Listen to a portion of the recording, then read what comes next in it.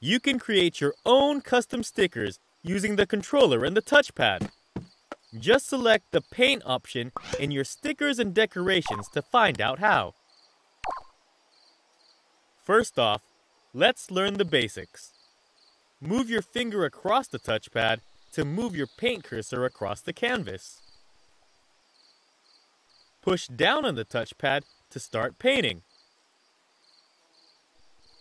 To resize your brush or spin it around, use 2 fingers and pinch, spread, or twist. To switch between a normal brush and a scatter brush, press the menu button. If you want a new brush, press the grab button, gesture towards the one you like, and push in the touchpad. To choose a new color, press the back button and gesture towards the color you want, then push in the touchpad.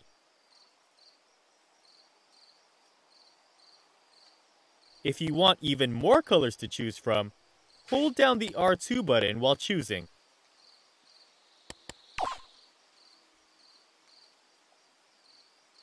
To erase a bit of your painting, hold down L1. Or you can use the undo and redo functions as usual. Press the Options button to save your painting, quit painting altogether, or start anew. There are also other helpful options to browse. You can even pick another sticker as your background. Finally, when you've saved a beautiful painting and you're ready to share it with the world, you can find it on your My Pictures page.